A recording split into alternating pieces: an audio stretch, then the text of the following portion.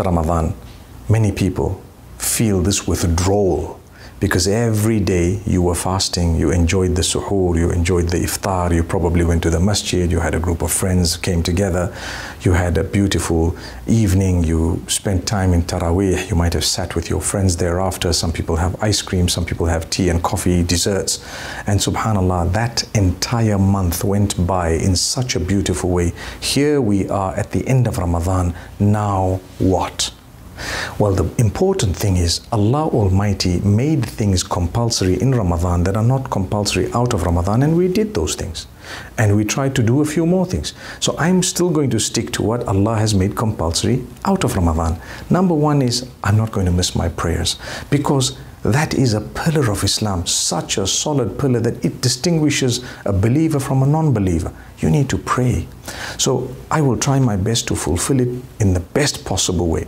Secondly, I am going to maintain consistency regarding certain things. I may not read as much Quran because in Ramadan I read a bit more, it being a blessed month and I was earning more rewards, so I read more in Ramadan. I'm not going to read as much out of Ramadan, but I'm going to do a portion a day.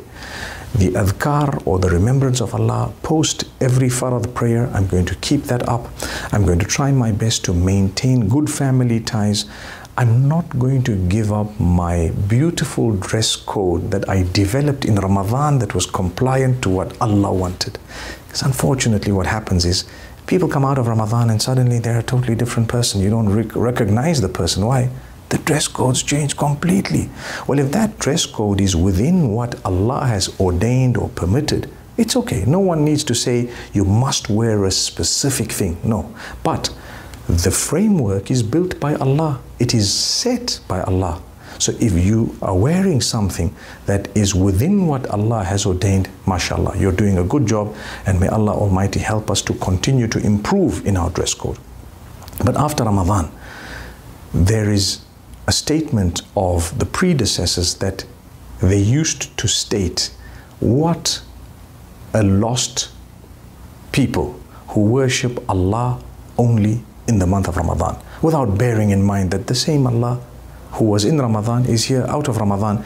بِئْسَ الْقَوْمِ لَا يَعْبُدُونَ اللَّهَ إِلَّا فِي رَمَضَانَ. You know, what a bad nation, or what bad people who only worship Allah in the month of Ramadan, or they don't worship Allah except in the month of Ramadan. We don't want to be those. We want to be people who are trying our best. Ramadan is over, but I'm going to try to fast twice a week, and I'm going to try to fast the 13th, 14th, 15th that we've heard about so many times of every lunar month. I'm going to keep up quite a few things that I have maintained during the month. During the month, some of it was compulsory. Now it may not be compulsory, and you know what? Rightly so. Allah knows I need to relax a bit. I need to enjoy perhaps recreation. But has my life changed a little bit? Inshallah, this after Ramadan, you know, I'm going to maintain all the goodness that I have. I'm not going to lose it. When you build a bank balance, for example, and it's just an example that I'm giving, you built your balance and you have thousands of gold coins, for example, and you've, mashallah, tabarakallah, built them over the whole month, and suddenly you come out, you're swearing, you're cheating, you're hurting people, you're deceiving, you're slandering, you're backbiting, you're sinning one after the other, whatever it may be. You've gone back to your bad habits. You're depleting the massive mountain that you accumulated through the month of Ramadan. You accumulated a mountain of gold. Now suddenly you're depleting it. What was the point? Do you really think that's what Allah wanted from you? Worship Allah for a month and then forget about Him for 11 months. Come back Ramadan, forget about it. We need to be consistent. I remember meeting a brother who told me that, you know, I've left everything, I've put it aside, all the sins and all that, and you know what? After Eid, inshallah, we'll pick it up. But what did you just say? After Eid, you're going to pick up your sins and redo or go back. That's strange. That's totally absurd. It reminds me of the hadith that says, you know, shaitan is tied in Ramadan. Now, that narration doesn't specify all the shayateen, but the main chiefs of shaitan are tied up in Ramadan.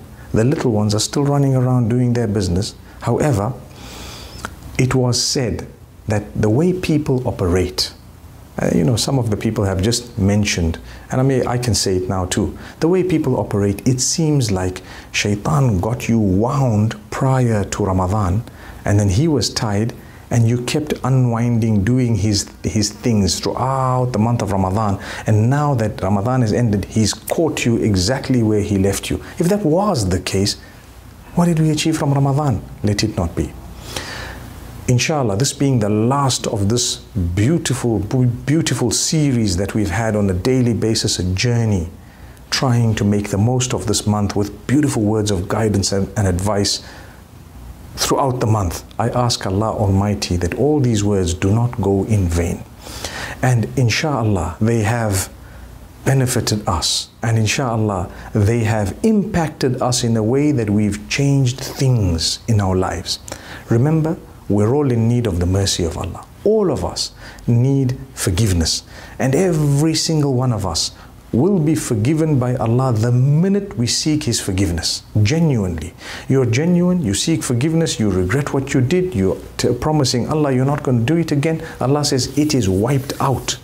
Together with that, when things happen to change our lives in a beautiful, positive way, wallahi, you begin to feel the blessings of Allah in your life. You begin to witness the goodness that Allah has bestowed upon you. You appreciate the favors of Allah and recognize them.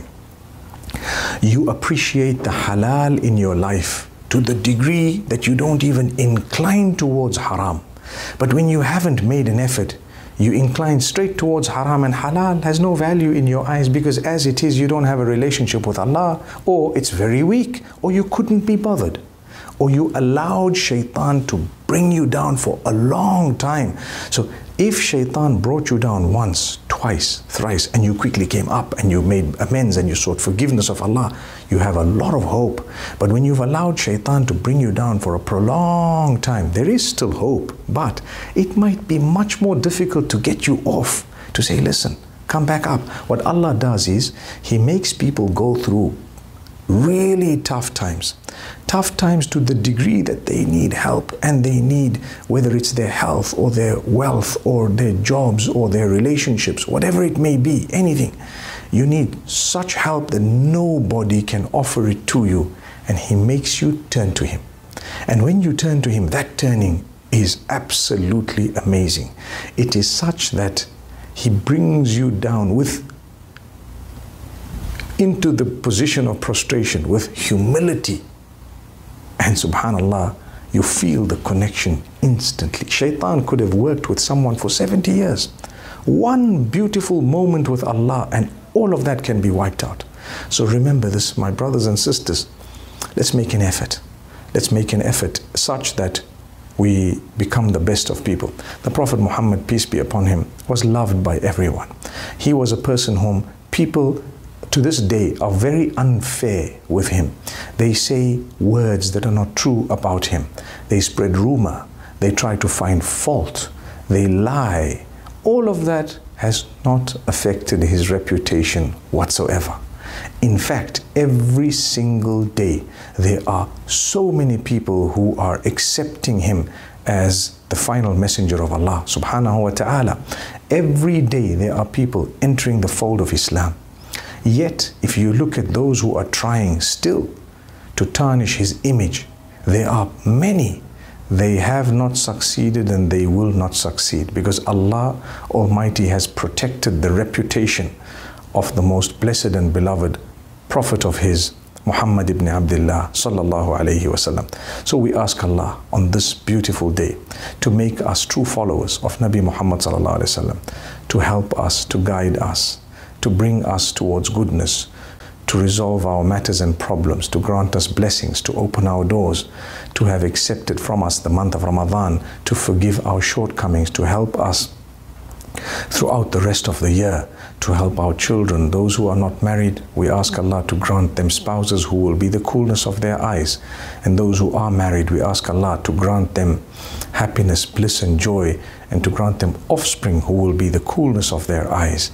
We ask Allah Almighty to bless those who are struggling across the globe with ease and to take them out of their difficulties and suffering.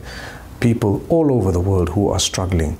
The list is endless. We could name Afghanistan, Palestine, Iraq, wherever else it is, so many countries, subhanallah, India, Pakistan, Bangladesh. People are struggling for different reasons. We ask Allah to alleviate the struggles and the sufferings. In fact, even in first world countries, people are struggling for many reasons. May Allah Almighty assist every single person.